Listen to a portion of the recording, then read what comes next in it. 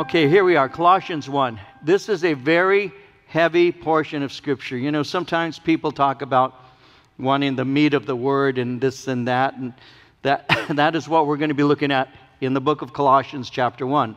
And so I'm going to develop it with you, try and give you some information, lay a foundation. It'll take me several minutes to lay that foundation. I'm going to remind you of verse 23. I'm going to actually use verse 23 to deliver a few things in my introduction.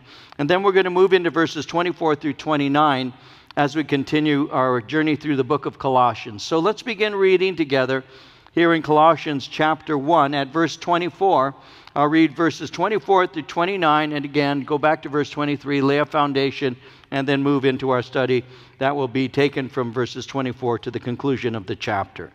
So beginning at verse 24, reading to verse 29, Colossians chapter 1, Paul writes, "I now rejoice in my sufferings for you, and fill up in my flesh what is lacking in the afflictions of Christ, for the sake of his body, which is the church, of which I became a minister according to the stewardship from God, which was given to me for you to fulfill the word of God, the mystery which has been hidden from ages and from generations, but now has been revealed to his saints. To them God willed to make known what are the riches of the glory of this mystery among the Gentiles, which is Christ in you, the hope of glory.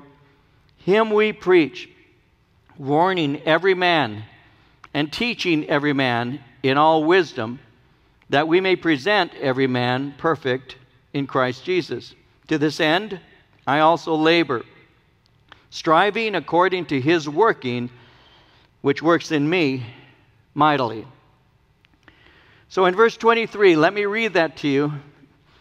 Paul had said, "If indeed you continue in the faith, grounded and steadfast, and are not moved away from the hope of the gospel which you heard, which was preached to every creature under heaven, of which I, Paul, became a minister." So in verse 23, Paul spoke of the gospel which he preached, he says, as a minister of the Lord.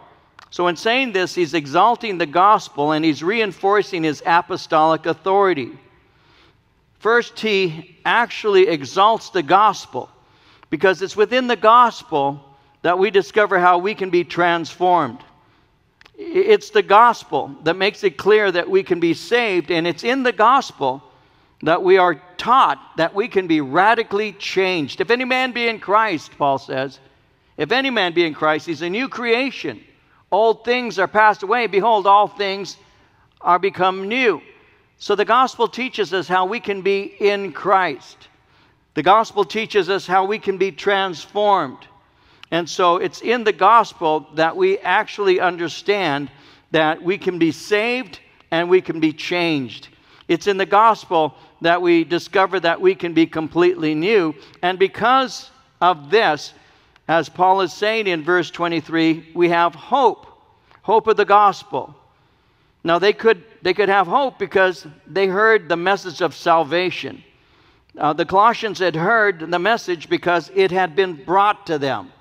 That's what you refer to when you speak of the Great Commission. You see, the gospel was first presented in Israel. But Jesus in Acts chapter 1 verse 8 had said, "You shall receive power. After that the Holy Spirit has come upon you, and you shall be witnesses to me in Jerusalem, Judea, Samaria." And then he went on to say, "to the uttermost parts of the earth." So Jesus had commanded the believers to take and share the gospel throughout the world in what is referred to as the Great Commission. And so he gave to them the message, which is the gospel, the message of salvation, the message that God took upon himself human flesh, dwelt amongst men, and that people could behold him. The message that God took upon himself the sin of the world as the Lamb of God, died on a cross, was buried, but was resurrected. And so the gospel contains that message of salvation where God took upon himself my sin so he could give to me his righteousness. That's found in the gospel. So they were given the message of the gospel. And that message of the gospel was first and foremost a message from God. But secondly, he also gave to them the power through the Holy Spirit, because you might have the message, but you need God's power. And so you have the message of the gospel, and on Pentecost, he supplied them with the power in the baptism of the Holy Spirit. So armed with the gospel and armed with God's power, the message is faithfully proclaimed. It was preached in Jerusalem. It was proclaimed in Judea, Samaria.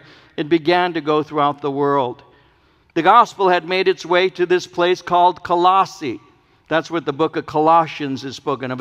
The place is called Colossae. It's there in modern Turkey. And the gospel was embraced by a man named Epaphras, who gave that message to the people there in Colossae, and many came to faith in Christ. So upon receiving Christ, the Colossians now had faith in Jesus Christ. Not only did they have faith in Christ, but when you have faith in Christ, you have other things. You also have love. You have love for God, and you have love for other people, and you also have something called hope. And this hope that he's been speaking about, he said, is laid up for you in heaven. And so these Colossians, because they've received Christ and have been transformed, are now living with faith, hope, and love. And the hope that they have is one day they're going to be with Jesus Christ. One day they're going to receive their heavenly rewards. And they're growing to understand the reality of the fact that heaven is their home. And so they especially look forward to being with Jesus Christ, because Jesus Christ is their blessed hope. It's even like what Jesus said in John 14, verses 2 and 3. When he said, "In my Father's house are many mansions. If it were not so, I would have told you. I go to prepare a place for you. And if I go and prepare a place for you, I'll come again and receive you unto myself, that where I am, there you may be also." And so this is a promise that Christ gave, that heaven is our home, that he would one day come and take us to be with him where he is. In 2 Corinthians 5, verse 8, Paul said it like this. He said, "We're confident, yes, well pleased, rather to be absent from the body and to be present with the Lord." To the Philippians in chapter 1, verse 23, Paul said, "I am hard pressed between the two, having a desire to depart and be with Christ, which is far better." So their hope was made possible because of the gospel, God's message of salvation. It's the message of the gospel, the power of salvation resident in that message when we apply faith and receive that message for ourselves. In 1 Corinthians 1:18, the message of the cross is foolishness to those who are perishing. But to us who are being saved, it's the power of God. In 1 Corinthians 2:4 and 5, Paul said, "My speech and my preaching were not with persuasive words of human wisdom, but in demonstration of the Spirit and of power, that your faith should not be in the wisdom of men, but in the power of God." So the gospel has the power to transform anybody who receives it in faith. We can be new creations in Christ Jesus. So Paul is a minister of that gospel. So he establishes credentials. Why is he doing that? Well, Paul is establishing his ministry credentials because false teachers are challenging his authority. Mysticism, and we'll see this as we go through Colossians, Jewish legalism, Greek philosophy, has begun to seep in and is polluting the church. They had taken the gospel, and these false teachers were changing it for their own profit. And that's something that when you read your Bible, when you read your New Testament, you're going to see is very common. There are letters that are written by Paul especially to combat the false doctrine, the false teaching concerning Christ that was entering into the early church. And it's a very serious matter, because eternity rests on the truth of the gospel. A lot of people don't understand that today. They think, well, if somebody says he believes in God, isn't that enough? Aren't all religions really the same? Don't all roads really lead to God? In one sense, all roads lead to God, but it depends on how you want to be led to him, because ultimately all men will stand before God. All people will stand before God. Everyone gives an account of themselves. So in one way, yeah, I guess roads will lead to him. But the road that we took is through Jesus Christ, the way, the truth, and the life. And we have relationship with him. And so not all faith is the same, and not all so-called gods are the same. And these false teachers were entering in, bringing false teaching, the mysticism, the legalism, and things of that nature. And as they were doing that, they were undermining the gospel of Jesus Christ. And so when this happened, Paul would respond to it. He did so in the case of the church in Galatians. In Galatia, the book of Galatians, when you read the book of Galatians and you just open it up and you start reading from chapter 1, verse 1, you'll get to verse 6. And Paul is already dealing in Galatians chapter 1 at verse 6. He's already dealing with false teaching that's entered into the church there in Galatia. And he says in Galatians 1, 6 through 9, he said to them, I am shocked that you are turning away so soon from God, who in his love and mercy called you to share the eternal life he gives through Christ.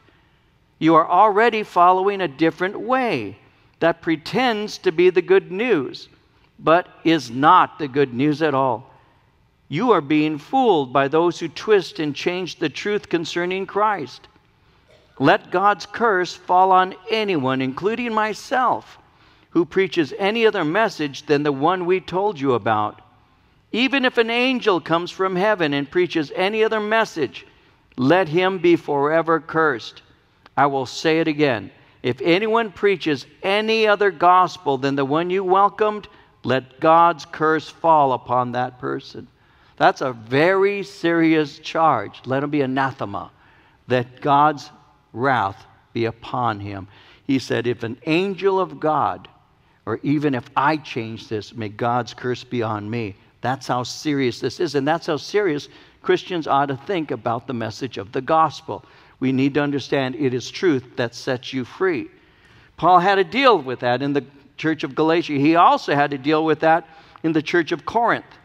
Now, when you read 2 Corinthians, but you can see it in both 1st and 2nd, when you read 2 Corinthians, you'll see that infiltrators had entered the church and were presenting themselves as the most eminent apostles or super apostles. And their so-called teachings were intended to undermine the ministry of the Apostle Paul. Challenging the minister's authority is a common tactic of false teachers. And in 2 Corinthians, Paul actually defended himself from no less than 24 charges that were lodged against him by false teachers. You need to know that when you're reading through 2 Corinthians, because many of the things he's saying are actually in response the things that people were saying about him. And if you look and you read the Bible and read the New Testament and read 2 Corinthians in that way, you'll understand that. You'll see that. Because they were making accusations, and 24 different times he has to defend himself against those accusations. For example, the false teachers said that he was self-appointed. Paul made it clear this wasn't true, but God granted him spiritual authority. How do we know that? 2 Corinthians 1:21, he says it. He says, he who establishes us with you in Christ and has anointed us is God. In other words, I didn't appoint myself, but the false teachers are saying, oh, he's self-appointed. He said, that's not true. God is the one who anointed us. His detractors also said that he wasn't equal to them because they were super apostles. They said he was a boring speaker. He was intellectually inferior to them. So in 2 Corinthians 11, verses 5 and 6, he said, I consider that I'm not at all inferior to the most eminent apostles, these super apostles. Even though I am untrained in speech, yet I am not in knowledge. They were saying he can't speak. He's boring to listen to, which is interesting because we have that take place in the church today. People will very often, not all people, but some, and many, I have to be honest with you, will choose the place that they attend church if they're entertained. They're more desirous of having their ears tickled and to be entertained than to hear the truth. And that took place in the early church. That took place with the Apostle Paul. Because they were saying he's untrained in speech. What does that mean? Well, during that day, they had schools of eloquence. They had places they train you how to speak. Today we have those, by the way. We still have them. They're in seminaries. They're called homiletics. They teach you how to preach. And they'll say, speak this way, don't speak that way. Use this illustration, don't say that. They will teach you. Well, he was untrained. And so they say he's untrained in speech. And he said, well, I may be untrained in speech. I'm not like one of these people who've been trained how to speak. He says, but I'm not untrained in knowledge. I know what God's word says. One of the other things that I didn't note, but they said he's also ugly. So he's an ugly, he's not an attractive man. He was an ugly, boring intellectual is what they were saying about him.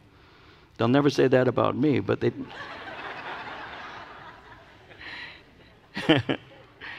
Well, Paul rejoiced.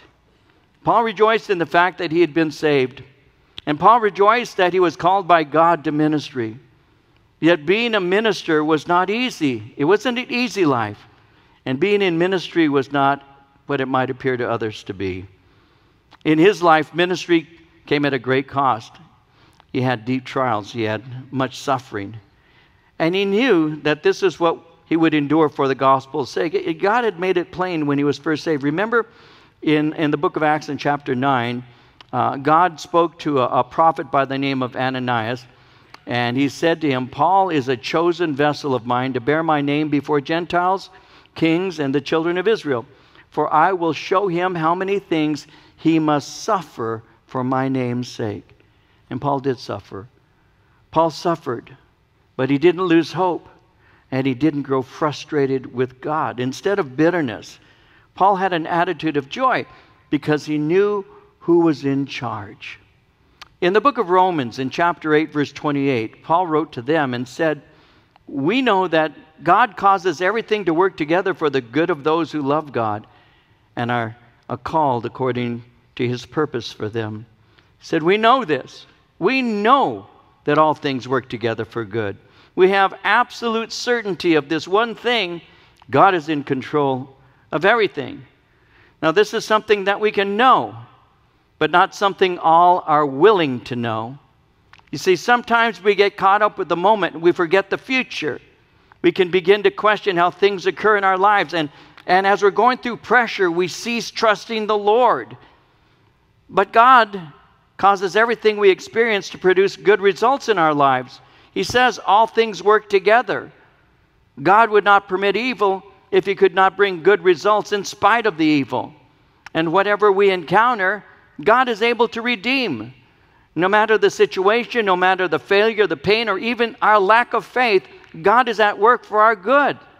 So we as believers need to learn to trust him, to hold fast to his word. That's why we read his word daily. That's why we get ourselves immersed in it, so that we might know his promises and guarantees, because he loves us. In Psalm 46, 1 and 2, the Bible says it like this: God is our refuge and strength, a very present help in trouble. Therefore, we will not fear, even though the earth be removed, and though the mountains be carried into the midst of the sea. We won't be moved. Why? Because God is in control. All things work together. All things combine to produce good. This is not good produced by the events, but the Lord uses these things to produce good. It's like what Paul said in 1 Thessalonians 5:18, in everything give thanks. In everything, not for everything, in everything give thanks. For this is the will of God in Christ Jesus for you. You see, the things that Paul went through and the things that we go through are actually refining us. They're helping us to grow in our understanding about who God is. Because we have this idea of God, but we may not have a full idea of him. We have some, but not all knowledge, and so we grow slowly to see the grace of God and how refined it really is, and the power of God and how he actually is working on our behalf. Because God's behind and works through the things that we endure, very often shaping us into his image. It reminds me of what takes place in Genesis chapter 37 through 50. In those chapters, we have the story of a young man. We all know his name. His name was Joseph. Joseph was the son of Jacob and Rebekah. And when you read his story, you see that he went through many troubles. When you read about him, you see that Joseph was 17 years old, and he was sold into slavery by his brothers. He became a slave in the house of a man by the name of Potiphar. And through a lying accusation, Potiphar's wife said that Joseph attempted to rape her. So under a lying accusation, he went to prison. And he ended up spending years in confinement in an unfair way. In spite of all that went on, he ultimately was given great power. He had greater power in Egypt, the greatest power outside of Pharaoh. When he was 39, he was reunited with his brothers, and they thought he would kill him. After all, they had sold him into slavery out of personal jealousy.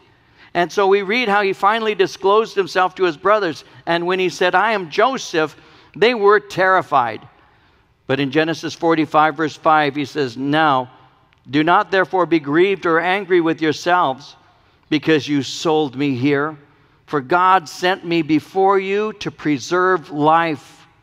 In chapter 50 of Genesis, verse 20, after his father died, Joseph told his brothers, as for you, you meant evil against me, but God meant it for good, in order to bring it about as it is this day, to save many people alive. You intended it for evil.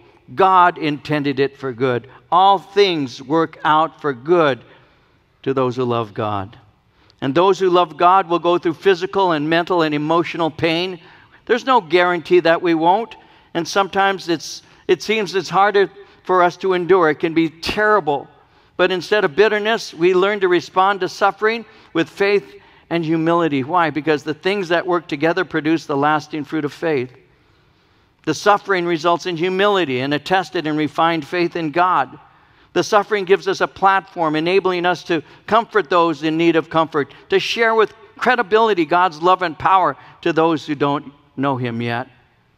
And Paul has given us this insight as he's given to us these verses before us. And that's why he says in verse 24, I now rejoice in my sufferings for you, and fill up in my flesh what is lacking in the afflictions of Christ for the sake of His body, which is the church.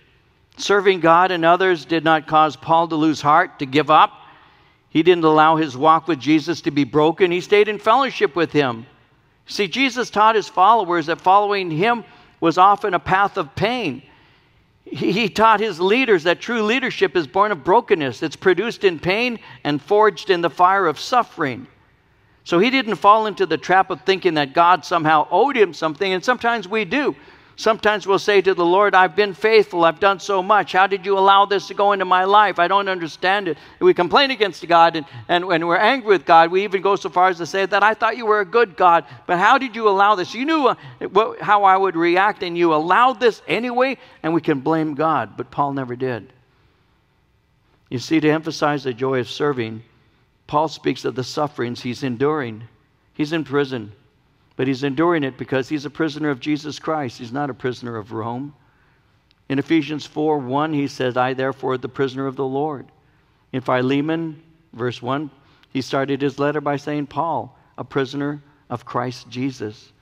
Rome had imprisoned his body, but could not take away his freedom. Paul was free in Christ, even though jailed in Rome. But that gave him opportunity to write to believers. In 2 Timothy 2, verse 9, he said, I suffered trouble as an evildoer, even to the point of chains. But the word of God is not chained. So he says in verse 24, I rejoice in my sufferings for you. Well, when you read that, what is he saying? I better phrase it this way. What is he not saying? He's not saying that Jesus' suffering was insufficient, so he's adding his to Jesus' suffering. You see, when you read your Bible, you'll see that Jesus paid the price, and none of us can add to what He's already done for us. In Hebrews chapter 10, verses 11 through 14, the writer says, day after day, every priest stands and performs his religious duties. Again and again, he offers the same sacrifices, which can never take away sins. But when this priest, speaking of Jesus, had offered for all time one sacrifice for sins, he sat down at the right hand of God. Since that time, he waits for his enemies to be made his footstool, because by one sacrifice, he has made perfect forever those who are being made holy. Jesus doesn't have to be re-crucified. In that one sacrifice, it was sufficient. And so Jesus' suffering alone provides salvation for us. So if Paul's not referring to Christ's suffering on the cross, what is he saying? He's saying, I'm enduring suffering, but I rejoice in it because I'm suffering for the sake of Jesus. Again, his attitude is suffering as part of the privilege of following Christ. It's interesting how he wrote to the Philippians in chapter 1, verse 29, and listen to what he said. He said to them, to you it has been granted for Christ's sake, not only to believe in Him, but also to suffer for His sake. It's been privileged. You've been granted. It's been gifted to you, not only to go to heaven, but to suffer here on earth. Think about that for a minute. You know, say, Lord, I appreciate all your blessings, but that's one of them that I prefer you giving that to my wife, because she really does. She wants to do that. As for myself, no. No. He said, it's been privileged, it's been granted to you not only to believe, but to go through tough times, to actually suffer. And somebody once said, men will never become great in theology until they become great in suffering. Martin Luther once said, affliction is the best book in my library. Suffering has a way of getting our attention, refining our faith, and purifying our hearts. C.S. Lewis said, pain insists upon being attended to. God whispers to us in our pleasures, speaks in our consciences, but shouts in our pains. It is his megaphone to rouse a deaf world. Through suffering and afflictions, important life lessons are learned. We can draw closer to Jesus. We can be deepened by the fellowship of his sufferings. Our salvation is evidenced as those who reject Jesus begin to reject us. Suffering prepares us for heaven and the reward for faithful service to him, and it undermines Satan's attempt to destroy the work of God in our lives. And so he's speaking about, in verse 24, something that is lacking, he says, in the afflictions. The word afflictions speaks of distress, pressure, or trouble. It often refers to the trials that come to believers, the ordinary pressures of life. You see, Jesus died, but the world still pours out hate towards him by hurting his followers. On Easter Sunday, we see hundreds of people who died in terrorist activities towards Christians who are worshiping Jesus Christ. It's been said that there is more persecution in the world today against believers than almost any time in history. And you will see this over and over and over again as you watch the news or read your newspapers. You will be reading about it through news feeds that there is a lot of persecution taking place right now. And the world hates the message of the gospel, guys, and don't forget that.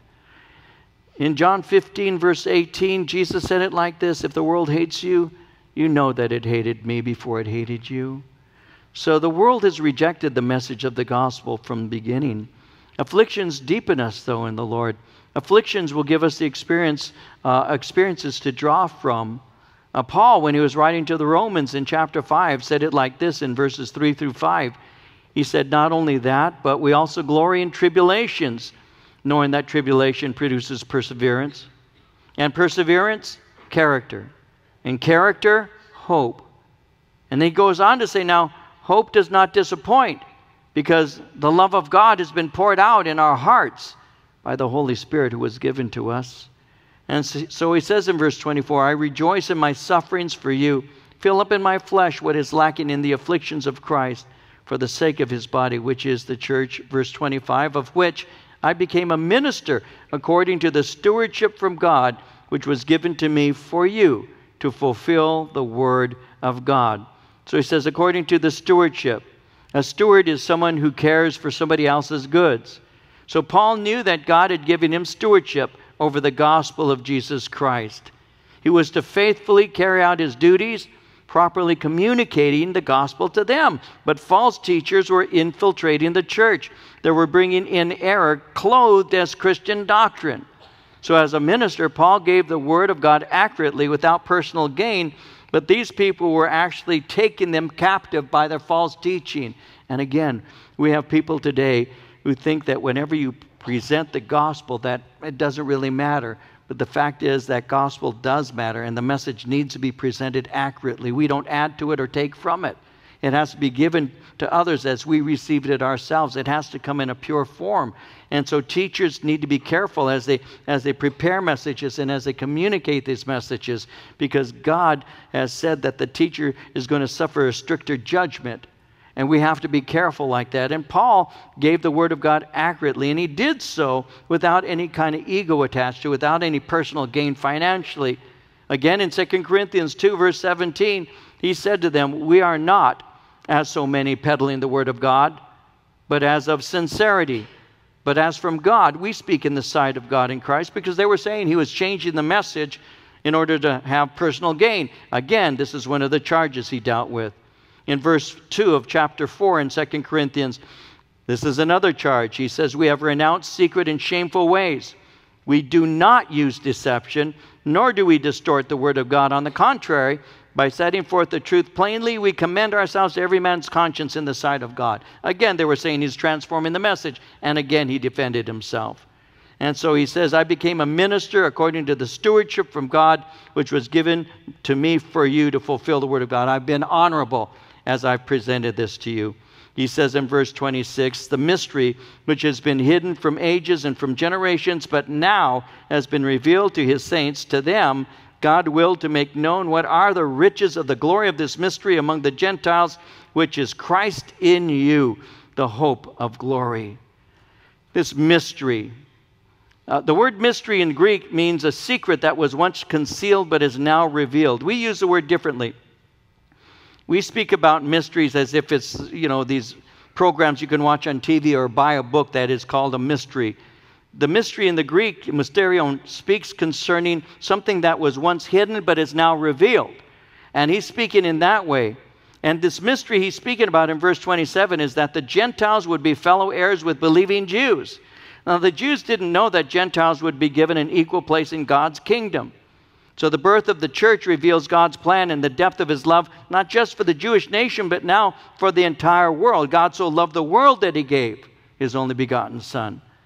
You see, in Ephesians 3, verse 6, Paul said the mystery was that the Gentiles should be fellow heirs of the same body, partakers of his promise in Christ through the gospel. In Galatians 3:28, he said, there's neither Jew nor Greek, there's neither bond nor free, there's neither male nor female. You are all one in Christ Jesus. This was a great mystery. And he's presenting this to them because as believers, and some of them being young believers, when the false teachers were coming in and were disrupting the teaching that they were receiving, they could be moved away from the hope that was found in the gospel that was intended to keep them solid. Because new believers and immature believers have a tendency of swallowing anything if it's clothed in Bible references. And you know that before you were saved and before you began to learn the Bible and all, that it was easy for you to be deceived. It was not that difficult for you to be confused. I know when I first got saved, people began to speak to me and give to me things that weren't found in Scripture. And I can still remember thinking, well, it says it. It seems like they're quoting right, but I don't. I remember the confusion, and over the years I began to want to know what the word actually says, because young people have a tendency of believing something because it's presented to them. It's kind of like small children. We're like small children, and small children will swallow anything. They pick things up. I've got 4 kids. I've got 9 grandchildren, and I've seen it with my kids. I've seen that when they were small, you had to take care. You had to make sure that they didn't pick something up and just put it in their mouth. I've seen it with my grandchildren, and when they're learning to crawl, that they might reach down and pick up a rock or something. And any parent in here knows what I'm talking about. I can still remember my nephew Patrick when he was between 1 and 2, that he was in the backyard with his mom, my sister Madeline, and he was one of these kids who would put things in his mouth. My Patrick would do that, and Madeline was telling me how that she was in the back, she was doing some work, and Patrick was next to her, and he's a couple of years older or so, and it's, how their little cheek gets real fat, something's in their mouth. It's just a little, and she's looking at his little swollen cheek, and she says, Patrick, what do you have in your mouth? And he just kept his mouth closed. He wouldn't open his mouth. And she said, show me what you have in your mouth. And he wouldn't do it. So like any good mom, she stuck her finger in there and pulled out what it was. It was a snail. Yeah. We didn't know we were French, but that's how we found out. Yeah. He had put a snail in his mouth.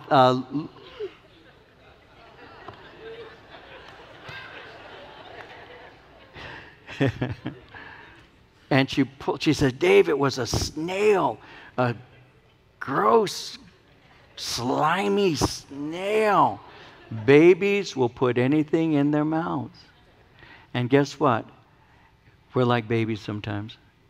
And we'll get upset because we're hearing something said about what we have so surely believed was true. And we can get upset because we've been swallowing snails from Satan's garden and we don't even realize it. Is truth important? Jesus said it is. He said it sets the captive free. But what does a lie do? It ensnares you. And why does Paul get so upset that he says, if someone comes to you and brings a different gospel other than the one you've received, let him be anathema, let he be cursed forever, including myself? That ought to tell the church something. There is something called truth. And we have been appointed by the Lord to hold fast to it and to present it to others. And that's what Paul is doing. Why? Because the Jewish mystics, the legalists are coming in. They're bringing in things about Christ, ensnaring, entrapping the young believers' minds, undermining what God's work is all about. And Paul is very defensive for them because he says you need to understand that though you're going through affliction and you may be thinking that a good and just God wouldn't allow it, and you definitely must have people there who are sharing with you that this isn't the way of God. God is a blessing God. You need to understand that all things work together for the good of those who love God, to those who are the called according to his purpose. You need to understand that because part of the way that God refines your faith and strengthens you and purifies your heart is by allowing these things into your life, because it purifies you until it's just you and God. And that, by the way, is what every believing Christian really wants, isn't it? To be like him. Well, we need to remember that he was a suffering Savior. He died on a cross for us. What makes me think that my life is going to be a lane that is just covered with roses? It can be tough. It can be hard. But the end is great because I have a great hope in Jesus, because this world is not my home. I'm just passing through. And that's what we need to understand. You see, he says it in verse 27, to them God willed to make known what are the riches of the glory of this mystery among the Gentiles, which is Christ in you, the hope of glory. And him we preach, warning every man, teaching every man in all wisdom, that we may present every man perfect in Christ Jesus. And to this end I also labor, striving according to his working, which works in me mightily.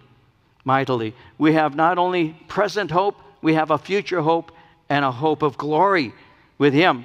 And as difficult as life can be, with such suffering and affliction, we have something waiting for us much better. We have Jesus with us now, and our future is to be with him forever. And that makes whatever we endure worth the struggle. Though I walk through the valley of the shadow of death, I will fear no evil, for thou art with me.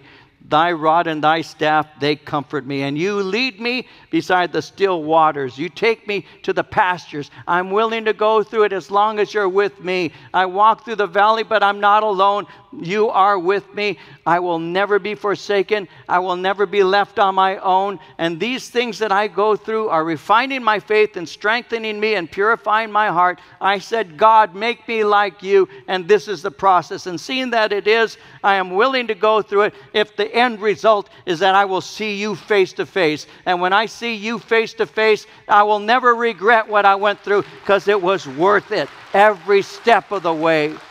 And that's Paul's teaching us that. The afflictions that we go through is light. He says in 2 Corinthians 4:17, our light affliction, which is but for a moment, is working for us a far more exceeding and eternal weight of glory. I lived 60 years, 70 years, 80 years by reason of strength, but I die. We all do. That's all right. You know, it's appointed unto men to die once. But I close my eyes here and I open my eyes there. You think I'm going to whine and cry to him about how hard life was? You will not be thinking of that. You will just look at him and you will behold that one who wept for you in that garden. You will see that one who laid his life down for you. And all you're going to do is say, God, thank you. You opened up your arms to me. That's what you're going. Listen, if you're a believer, that's what you're going to do. You're not going to say, you know, I have a list that how come I didn't get that job? I wanted that raise. How come? I wanted to go to Israel. They never let me. You're not going to do anything like that. You're not. The old has passed away. He wipes away our tears.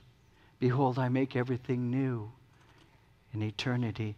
You have a chance to see your mama who knew Jesus, your dad who knew Jesus, your grandma, grandpa who knew Jesus, your uncle, your aunt, a brother, a sister, a baby you lost. And you'll see them, and you'll join with them, and you'll rejoice before the throne of God forever and ever. And no matter what you go through, it was worth it. Because if I'm with you, it doesn't matter. It was worth it. And Paul said, be careful. Because you're going through afflictions, yes, but it's a light affliction, especially in comparison to that eternal weight of glory. Because Jesus Christ, well, he is the hope of our glory. Our hope is not in better things that are grounded in worldly systems. Our ultimate hope is found in Christ and what he prepared for us. And again, in the world we have tribulation. It's fallen, it's filled with sin, it's filled with pain. And though this is true, we still have hope because this world isn't our home. In John 16:33, these things I've spoken to you, that in me you have peace. In the world you will have tribulation, but be of good cheer. I have overcome the world, is what he says to us. So he says, him we preach in verse 28, warning every man, teaching every man in all wisdom, that we may present every man mature, perfect in Christ Jesus. We warn. The word warning speaks of admonishing or exhorting. We attempt to awaken people to their need for him. We teach. The word teaching speaks of new converts as well as maturing believers.